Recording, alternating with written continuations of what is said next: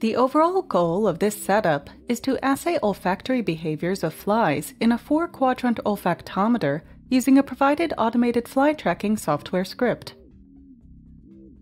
This method can help address key questions regarding how olfactory neural systems detect the external world and how the brain decodes and directs behavioral decisions. The main advantage of this technique is that it's versatile and robust, and allows rapid testing of olfactory responses by population of flies in a large experimental arena.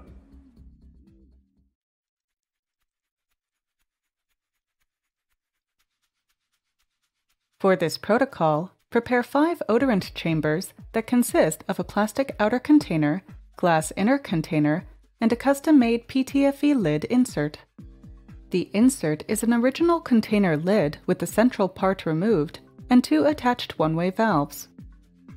Use 4 of the odorant chambers for solvent controls and 1 chamber for a test odorant. Make sure each chamber is clean, and then load an odorant container with 1 milliliter of solvent or odorant dilution. Then, check the position of the container in the plastic chamber and ensure that no liquid has been spilt. Secure the lid using the screw top and an O-ring on the PTFE insert to prevent leaks.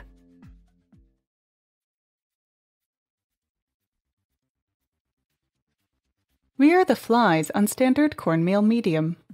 In a standard bottle, place 30 males and 30 females and allow eggs to be laid for 5 days at room temperature. From such bottles, collect newly eclosed flies. For each experimental cohort, collect 25 male and 25 female flies.